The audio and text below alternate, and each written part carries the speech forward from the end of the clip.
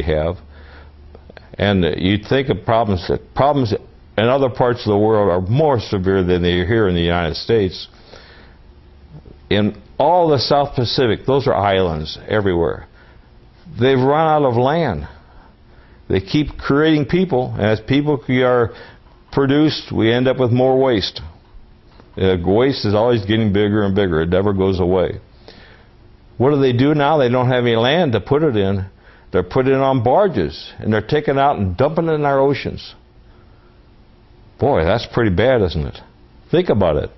Taking all the trash and garbage and just dumping in the oceans. You don't see it that way. It's in the water. But it's killing the fish and making fish a very improbable thing as a food chain. Some parts of the world, you don't want to eat the fish. I remember it wasn't too many years ago we got a lot of fish that had mercury in them. Well, you want to be careful with that. Today what we're doing is we take animal waste and we bury it in the ground. How long ago did we take the animal waste? It gets in the water stream, in the groundwater system, travels a little bit, helps the plant grow over here, which is spinach or something like that, and it had E. coli in it. Wow. Now it's actually in the plant, and you can't get it out of the plant because it came by the groundwater system.